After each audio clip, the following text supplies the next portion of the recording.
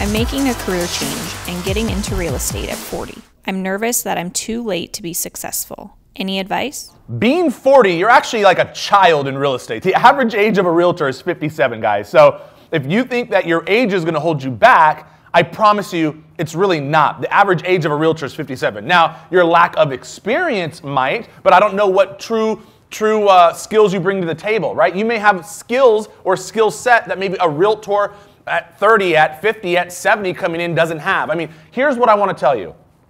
You're never too late, right? You don't have to be good to start. You have to start to be great. So get in there, start doing real estate, start taking the classes, start getting motivated, start finding a mentor, start, and guess what? Refine along the way. Trust me, I'd go up to people's house, $1 million home, and be like, would you want to list your house with me? I'm younger than your son, but I'm here. I mean, you have a better advantage than the young people, but then guess what? You also need to embrace technology because the young people, the millennials, are buying houses. I mean, it goes both ways. And what I would tell you is take the age out of the equation and how are you going to be the best you? How are you going to be the best realtor? What services are you going to provide that are better than Realtor A, Realtor B, Realtor C? I mean, I think what you have to do is getting into the real estate business.